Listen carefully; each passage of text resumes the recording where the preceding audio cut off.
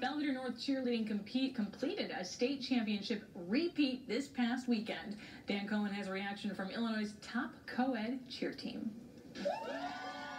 Repeat. Complete. Belvidere North Cheerleading owns back-to-back co-ed state championships. When I heard them call second place, I almost started crying, and I actually never cry. So it was like really exciting, and I didn't think we were going to win, and we did it, so it was just awesome.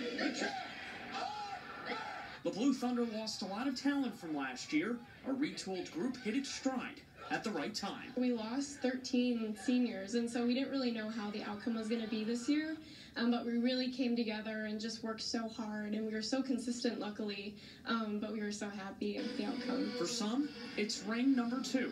For others, it's a brand new experience. I came in here, off of a open gym and not expecting to be a state champion at the end of it. There's no explaining how well they treated me and how much they brought me in and really wanted me to partake in everything, and it was probably the best fun I ever had. Illinois Cheer runs through the 815 with North and Lutheran celebrating titles together. To have 2 state championships in this area is pretty amazing, and I think that it just shows that the programs out here are growing, and I think our tumbling gyms out here have helped us a lot, and we're very excited. Another banner and another trophy are back in Boone County for a cheer dynasty in the making at Belvidere North. Reporting for 13 Sports, I'm Dan Cohen.